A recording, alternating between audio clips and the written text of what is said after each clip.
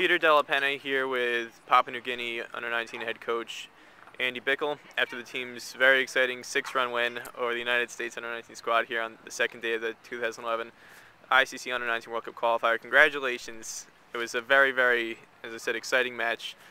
What was it like for you watching it from the sidelines? Oh, look, it's a little bit frustrating, I suppose. The boys are still learning the game and field placements and bowling changes, all those sorts of things going on, and I think they're learning that very quickly. I think from Papua New Guinea, I took over 2 years ago. They struggled with all of that, very, very much so. But look, today they made some tactical changes throughout the game, and look, let's not forget Stephen Taylor's innings. Amazing innings, really. He hit the ball with power. I think he's still only 17, so look, he's got a bright future if he can keep everything together. But he's got the right things about his game at the moment, and who knows down the track where he could end up if he does so. But look, it was an awesome game of cricket, and it's nice for us to come out with a win. I thought one of the major differences and deciding factors in the game was the opening partnership between Charles Meany and Legasayaka. Just their running between the wickets, converting ones into twos, twos into threes. They just ran hard the entire time. 135-run partnership, and they really stole a lot of runs, and you guys saved a lot of runs in the field. What kind of preparation did you have before this tournament to get these guys fit and conditioned and ready to play in these foreign conditions? Yeah, we're pretty lucky. We've had our captain and vice-captain both playing in Scotland, so they've been up there playing league cricket, and the other boys, we've had them back home in Papua New Guinea playing in a training camp, and then several matches as well leading in. So we had an emerging player training camp a few weeks ago, and there was some games there with that was mixed in with Fiji players, Vanuatu players from the senior level, like playing against our younger players. So pretty good preparation, really, from our point of view. Yeah, look, the funding, we'd love to be able to be here for another week or so beforehand, before the tournament, to get really everyone used to these conditions, but that's not there for us just yet, in funding wise, to do that at this level. But look, we're trying to get there in the right direction so that can happen in the future, and teams will come here with knowledge and conditions and wickets of what to expect in tournament.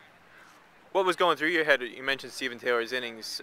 When he was at the crease, he was dropped by the keeper on 64, and then he kept on going past the century, and it looked like when he was at the crease, as long as he was there, USA was going to win the match. What was going through your head as his innings was developing? Yeah, we kept on taking wickets the other end, so that was the key, and putting a bit of pressure on. Even there was some dot ball pressure in the middle that really put him under a lot of pressure. I think there was 2 run-outs that cost his partners there just through that pressure that was applied to the new batsman. So yeah, in the end, I think his wicket was the key wicket, and full credit to the boys at the end. They come in and just threw the bat at it.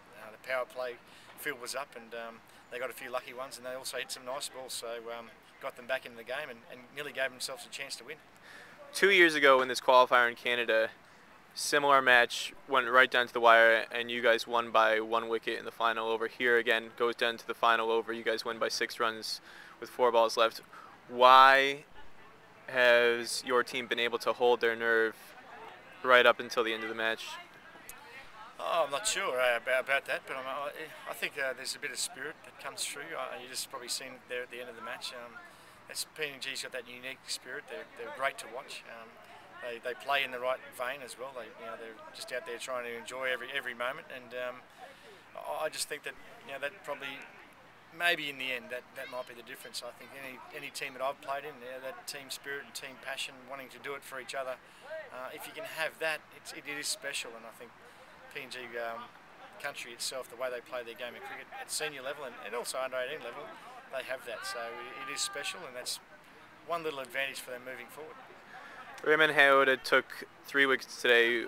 Opening burst really set the tone at the start of the second innings. He was the leading wicket taker in the under-19 World Cup in New Zealand. Why has he been able to develop so quickly and so well through your program? Yeah, look, Raymond's someone we've invested in. He showed signs in that under-19 World Cup that he had potentially to be a player of the future. He's been in Australia pretty much on a scholarship out there with the Queensland Bulls, and he's been training in and around that squad and in their gym, and he played great cricket in Brisbane last year. So he's spent a bit of time away. He's learned a few things, and he's improving, and he's an exciting young talent for us. He got the ball through nicely today and with a little bit of swing away, and